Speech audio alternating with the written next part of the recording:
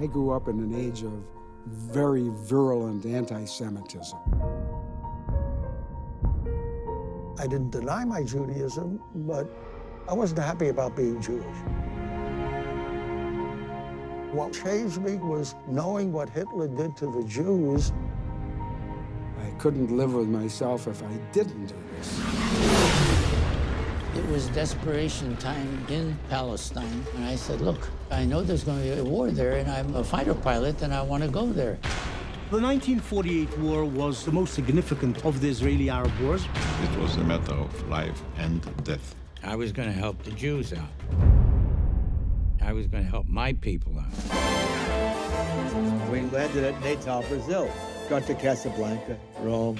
We headed run of the town. We weren't looking for trouble, but we were always looking for action.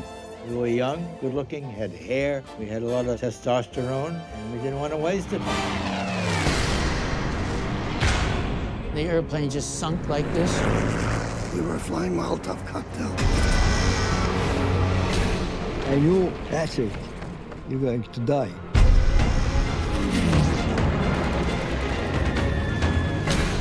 You want to stop us, shoot us down. I knew what had happened to other downed pilots, and I wasn't going to be taken prisoner.